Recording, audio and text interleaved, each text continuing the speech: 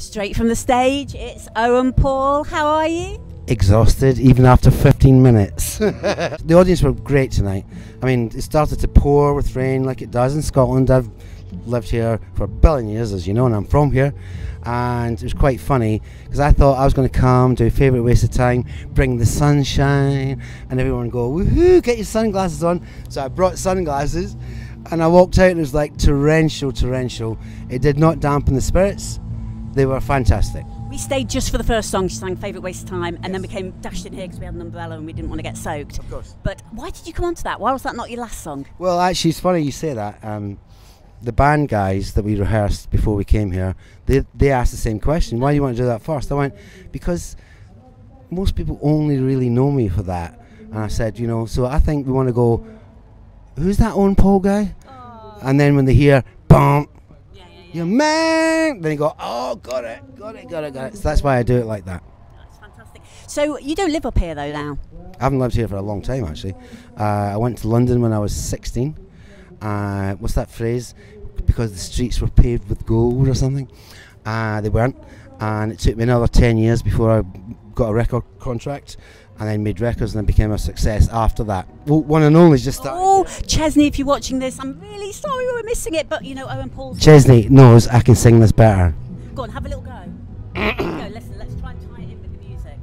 Ready? 1, 2. Drum back. I can't sing, I'll let you do it.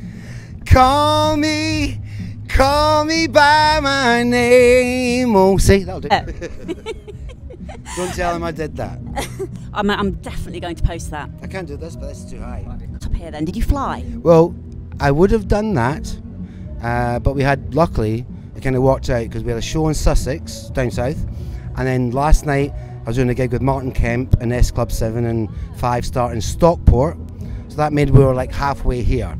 And also, the same as everyone else trying to go on holiday, these times, airports are not a lot of fun. Because I came up to see my mum in Glasgow about a week and a half ago. I was sitting in the airport for 5 hours, and the flight was supposed to be 9 o'clock. It left at 2:30 a.m. Thought, you know what? When you've got the contract and you've got to be here on time. I thought, you know what?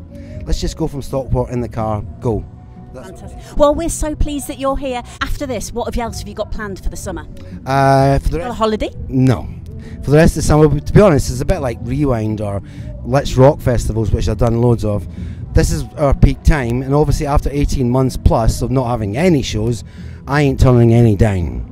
So we've got loads more coming up. You can get it from theowenpaul.com and right into late autumn, so at the very least. I do have one thing to say. We interviewed Pete Wiley. He was absolutely hilarious. He had a pint of wine with him, and he said that it was because of you.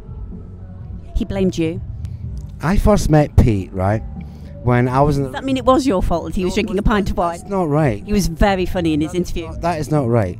I first met Pete when I was a teenager, right, and his band, The Mighty Wow, were just starting out, but they were big in the indie scene. And John Peel from Radio 1 liked them and played them a lot. So his gigs were quite busy, and I got on the support act bit. So me and him became very good friends. At no point, because I did not drink any alcohol until I was 28, and I was a teenager then, so he's telling you porky pies. He was very funny. Probably the craziest interview I think I've ever done in my life. I can imagine. I know him well. Right, we're going to have 10 quick fire questions to end with. Oh, no. Whatever comes to your head, yeah? Okay. Super easy. I can do it. Yep. Favourite takeaway? Italian. Favourite chocolate bar? Dark chocolate. Favourite show on Netflix? Stranger Things. Lots of people have said that, actually. It's my children.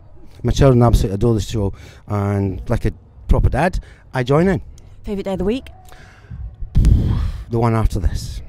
Oh. Favourite festival?